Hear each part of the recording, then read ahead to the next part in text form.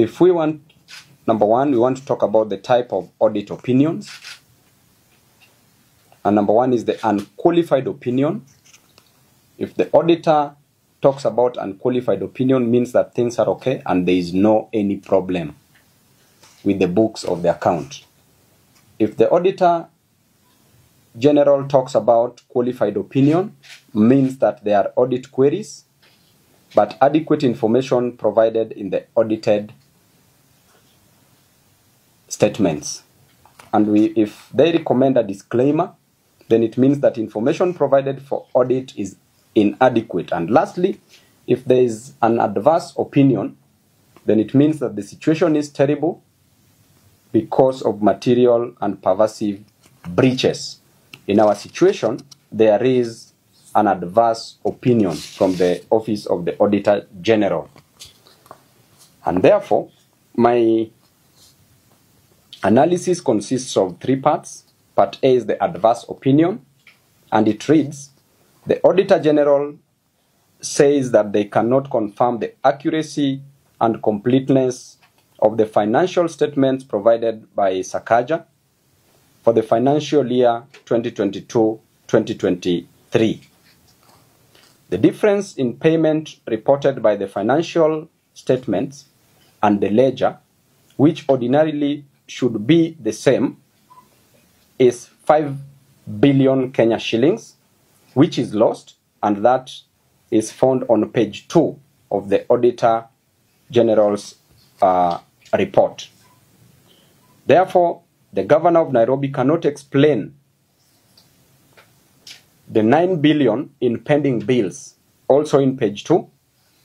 The Controller of Budget did approve 17 billion. Out of the 17 billion, the Governor only paid 8 billion as pending bills, but 9 billion is lost.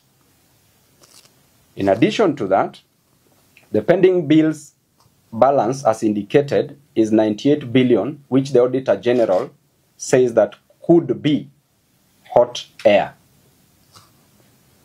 Assets acquired by the county government are overstated by 320 million Kenya shillings, which is lost as per page 3 of the Auditor General's report. Next is the bank balances show that KRB, the RMLF indicates that 818 million Kenya shillings, that is what it indicates, while it should be 965 million Kenya shillings, which means that 147 million Kenya shillings is lost. Lost by lost means stolen or defrauded. Next is the recurrent account reports nil. The current account reports nil balance while it should have 365 million Kenya shillings, which means that 365 million shillings is also lost. Next is the revenue account shows closing balance at nil, while it should have been 1.9 billion Kenya shillings. Its opening balance also shows nil, while it was 1.3 billion Kenya shillings. Therefore, the total amount of money lost there is 3.2 billion Kenya shillings. That is found on page 3 of the Auditor General report. Part D of it says that balances of 561 million in 43 bank accounts not supported at all. Auditors cannot confirm the accuracy of cash balances of 1.44 billion Kenya shillings. Number 7, for assets acquired through NMS amounting to 620 million Kenya shillings, which is unsupported, payments were made of 3.5 billion shillings and a further 3.7 billion Kenya shillings found on page 4. Air was paid. By air, it can mean oxygen, carbon dioxide. or any other air was paid, or hot air was paid for at 60.8 million Kenya shillings, apparently for floodlights, but no supply was done and no entry was made for the same, found on page 4 of the report.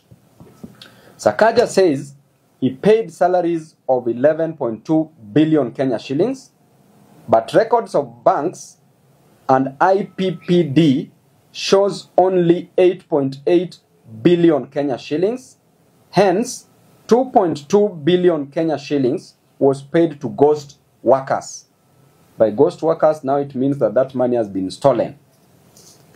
Purported payments of 161 million Kenya shillings and 93 million Kenya shillings to temporary workers were not supported by any documents at all. That is on page 5 of the report. Number 10, 226 million Kenya shillings from the salary account was paid through 46 fictitious transactions, not supported at all and not related to salaries, which means 226 million again stolen. That is on page 5 of the report. That is part A on adverse opinion. Part B says other emphasis. Other areas where money has been lost. Number 1, despite reporting to have spent 29.2 billion against a budget of 39.6 billion, the county committed additional 17.8 billion, meaning it spent a total of 47.1 billion, which is 7.5 billion shillings above the budget. Now you can see where the fraud is, because they've budgeted for money, but they've spent above what they budgeted for. So which means they were spending on what they didn't budget for. That is on page 6 of the report. Despite the county having a whooping, that is number 2, despite the county having a whooping 832 cases, this is where now there is serious fraud. The county had 832 cases. A mere 11 advocates were owed 10.7 billion Kenya shillings. 11 advocates owed 10.7 billion Kenya shillings in fees, and a further 121 advocates owed another 10.2 billion Kenya shillings. Hence, legal fees for 132 lawyers stood at 20.9 billion Kenya shillings. So you want to tell me that Sakaja has already paid 11 advocates 10.7 billion Kenya shillings. It means that every advocate was pocketing 1 billion, close to around or approximately 1 billion Kenya shillings. What is the governor doing? That is found on page 6. The county has not resolved audit issues raised by the previous audit report. Number 4, the county did not report the various funds being run by the county, e.g. disaster fund, and there you heard what happened even in Embakasi East constituency when there was serious disaster resulting from the gas explosion. A budget of 285 million disappeared. Not even a shilling was used to help any of the victims from the county government. Not even a mattress, not even Piriton was bought to give my people to sleep so that they could not feel the pain. Despite withdrawing, that is number 5, despite withdrawing 30.5 billion from the county revenue fund, no reports were filed with the Office of the Auditor General. Remember, 30.5 billion was withdrawn, but no report filed. That is on page 7 of the report. Number 6, Nairobi Pay, the absolute revenue management system vendor, operates without a valid contract. I did talk to the majority leader of the county assembly, Mheshimiwa Imwatok, and he said that on Tuesday next week they will table a report on the same. And that the report says that was written in Mombasa, that there was a recommendation from the committee. The MCS said that the governor should be prosecuted. That is what the decision was. And that report, as we speak, Governor Sakaja is working so hard so that the report is not tabled next week on Tuesday. We'll follow it up. Number 7, payment for roads and civil works amounting to 567 million was not supported by any document, which means that 567 million for roads was paid but not supported. So members of the press and Nairobians, have you seen those roads being constructed? According to the last report, the analysis showed that the amount of money that was spent was only 400 million. But here, that is for all the development that Sakaja did. The first development that he claimed to have done was about the school feeding program, that he spent 200 million Kenya shillings. Then the next one was the Dandora Stadium, which was a continuation that he spent around 33 million. Then the rest of the money, which was around 167 million, went to roads. But here we are being told 567 million went to roads. So where is the money for these roads? That's on page 8. Number 8, the same contractor who failed to finish 3 dispensaries in 2020-2021 at 869 million was given another contract for Mama Lucy Hospital at 344 million by Governor Sakaja, and since he has abandoned the project after pocketing 165 million Kenya shillings, which he has been paid, that is found on page 8. Number 9, an amount of 32 million Kenya shillings was given to fictitious 683 beneficiaries. Hiyo ni hewa, 32 million ilienda kwa hewa, stolen. That is on page 11 of the report. Number 10, despite buying vehicles for 100 million only, the county government paid 771.6 million to vehicle vendors, those who are selling vehicles, 671.6 million in excess of the 100 million that was budgeted for. So that money has been stolen. Remember, the vehicles were supposed to be bought at 100 million, but the amount of money that was paid to the person who was selling the vehicles was 771.6. Therefore, 671.6 million has been stolen, found on page 12 of the report. Number 11, despite the law requiring that salaries don't pass 35% of total revenue, the county paid 37% of 30.5 billion, blatantly breaching the law. Number 12, incompetence and deals facilitated double payment of leave allowance of 15.4 million to 178 favored county staffs, found on page 13 of the report. Number 13, despite having their gross pay properly paid, 26 officers were paid additional 17.6 million Kenya shillings without any reasons, which means that those were conduits for removing money from county accounts. That is found on page 14.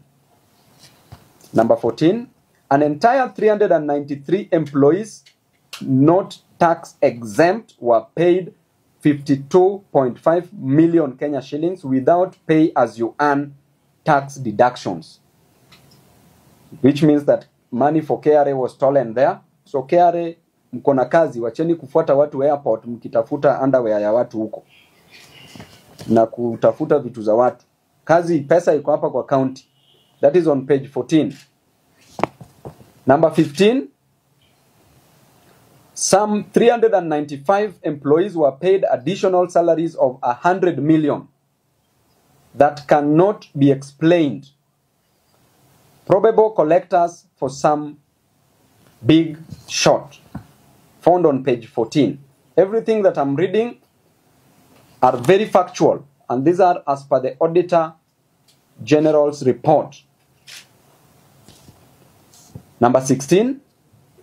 Out of 13,354 employees of the county, only 167, which is 1.25%, are persons with disabilities against legal requirements of 5%.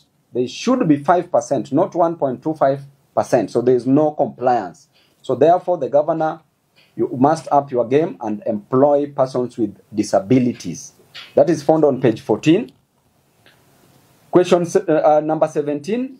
Despite deductions, despite deducting pay as you earn, NSSF and NHIF of 1.72 billion, the county government did not remit those statutory deductions, which means that they are deducting, but they are stealing these monies. They are not remitting. Number 18, on the drama of legal fees, 375.9 million paid irregularly as follows. That runs from page 18 to page 24 of the Auditor General's report. Number A part of it, 34 million paid, 34 million Kenya shillings paid were a fee note of 80 million, which was raised in a case which was before the High Court in a commercial transaction, case number 1581 of 2014, to defend the county on outstanding land rates of 5.4 million. So 34 million was paid. Okay? The advocate raised a legal fee of 80 million. So I want you to note the nature of these cases and why 80 million should be raised for such cases. That was in 2014, but money has been paid now. Okay? So which means that one of the ways by which the governor uses to steal money from the county is through these legal fees. Using these lawyers, they have very exorbitant, expensive, high fee notes. Then that is where the government takes 50% of what he pays. And that is an agreement that he makes before. And that is what he dangles to some of the MCAs, that if you don't fight me, bring one lawyer, I pay your legal fees. So that is what is happening at the county. Part B of it, 47 million were paid where a fee note of 78 million was raised to represent the county in a matter which was the Environment and Land Court, case number 248 of 2021, where a small plot was double allocated by the county in Kayole. Part C, on the 17th, mwezi wa saba, 17th mwezi wa saba 2023, 57.8 million Kenya shillings was paid to a law firm for defending. Now, I want you to hear this is very serious. 57.8 million paid to a law firm for defending the county in a matter which was in the court, in the Environment and Land Court, case number 18 of 2022, against Ndakaini Dam land compensation of 1989, where a fee note of 77.9 million Kenya shillings was raised. So he paid 57.8. D, on the same month, same day, 17, mwezi wa saba, 2023, 67 million was paid to an advocate for defending the county in Environment and Land Court, case number 176 of 2021, where a fee note of 100 million was raised against an individual who sued the county for not shortlisting him as a traffic marshal. Mnasikia hii drama kweli, hii ni comedy. This is comedy. Imagine 67 million Kenya shillings was paid to an advocate just for defending the county for not shortlisting a person as a traffic marshal who is going to earn 18,000 to 20,000 Kenya shillings per month. Why did the governor pay 67 million Kenya shillings? Why couldn't he use this money to employ more traffic marshals? And the fee note that was raised was 100 million to represent that one person whose name did not appear in the shortlisting. He was not shortlisted. You pay 67 million. Madness. On 17th the same month, mwezi wa saba, a further 50 million was paid to an advocate for defending the county in a matter where a fee note of 129 million was raised for a unknown reason. Imagine the case has not been stated. Hiyo ni kesi hewa ama air. But he paid 50 million to the advocate. In the Environment and Land Court, case number 379 of 2018. Unknown. But they decided to fix a case number. But there is no case in such a situation. F. On 8th of May 2023, 70 million was paid to an advocate for defending the county in a matter where a fee note of 145 million was raised against the Kenya County, the county government's workers union. That is 2023. A further 70 million paid just to represent county government's workers union. While the county, remember, has a legal department where there are advocates who can do these works. Right? G. On 17th, mwezi wa saba, 2023, 30 million was paid to an advocate for defending the county in a matter where a fee note of 116 million was raised on alleged threats on county workers' pension fund. Just threats. You issue a threat, you are taken to court, an advocate is paid 30 million. H. Even those who have cases for murder, cases for terrorism, they don't pay advocates such amounts. H.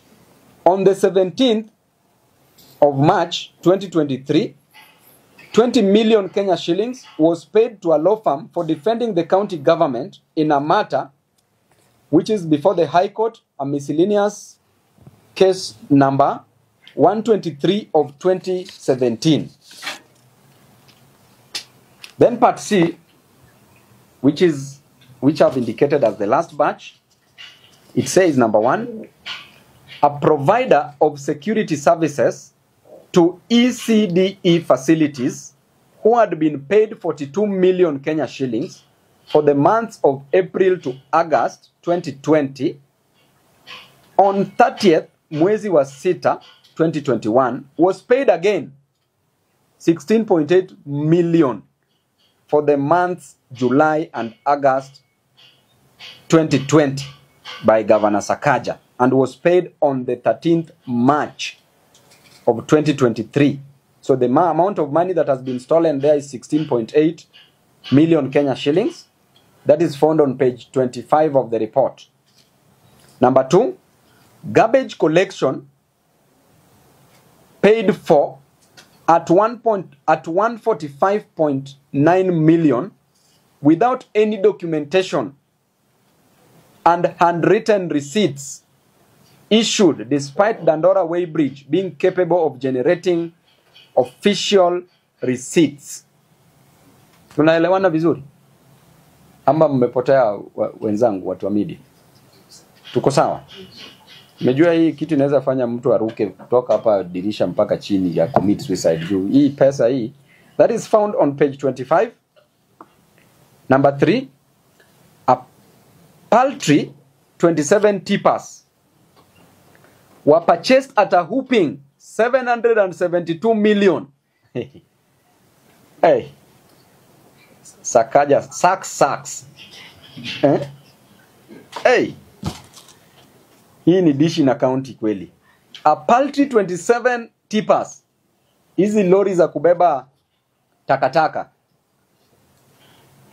were purchased, zilinunuliwa at 772 million. Which means that lori moja, mtu anipigie hesabu hapo haraka, 772 divided by 27, tupate bei ya lori moja hapo haraka sana, is approximately 30 what million? 28 million. So lori moja ya tipa ilinunuliwa at 28 million. Hey, that is on page 26. Other notables: Governor Sakaja has refused to appoint critical staff. This is also in the report. Number 1, as critical as a county secretary who serves as a secretary to the cabinet and head of county public service is county public service has not been appointed a substantive office holder for 19 months. Someone is still acting with restricted powers. Number 2, on the 35 accounting officers, only 29 have been appointed 19 months down the line. The question is, aren't there enough qualified people in Nairobi to do the jobs? Why haven't we appointed the 16 remaining? Number 3, there is a case seeking to nullify the appointment of Sakaja's County Public Service Board members due to breach of the law. So that means clearly that he's a lawless man, as you can see. And therefore, Sakaja's state of the county was merely diversory. Number 1, the big projects, building primary school classrooms, which is not his duty, as he was purporting and saying, that is a function of the national government. The big projects, building primary school classrooms, northern collector tunnel for water, waste to energy power facility, are not in the county government's budget, as he was saying that he will do them in this financial year. They are not in the budget. Therefore, he cannot do that which is not in the budget. Number 2, the county was running a budget of 42 billion with a development portion of 12 billion Kenya shillings. So the question is, where does this money go to? Because this financial year, clearly, Sakaja has only spent 400 million Kenya shillings. So where is the rest of the 12 billion? We are finishing our financial year in June. Number 3, as at 31st December 2023, end of financial year 2023-24, Sakaja had only collected 3.8 billion in on-source revenue. How can he lie that he collects the budgeted 19 billion on the on-source revenue? And if indeed he said that he collects that, then where is the balance, the deficit? Where has this money been taken to? Because he says that he collects money. So where is this money taken to? Number 4, Dishina County is getting funding from government development partners, from the national government, from the county government. And kitchens being built by the county government. Who is this so-called implementing partner? They've not been mentioned anywhere. Where and what is the contract between them and the county? That's a sensitive docket where you cannot say that you are in a contract with somebody and that contract is impliedly. The contract must be expressly. It must be put down on paper because that's a sensitive docket. We are dealing with children. We want Governor Sakaja to come out and account to the people of Nairobi on the specific resources budgeted for and entrusted with him from the equitable share of revenue, which is 20 billion Kenya shillings, on-source revenue of 19.9 billion Kenya shillings, and 3 other additional conditional allocations of 2 billion Kenya shillings.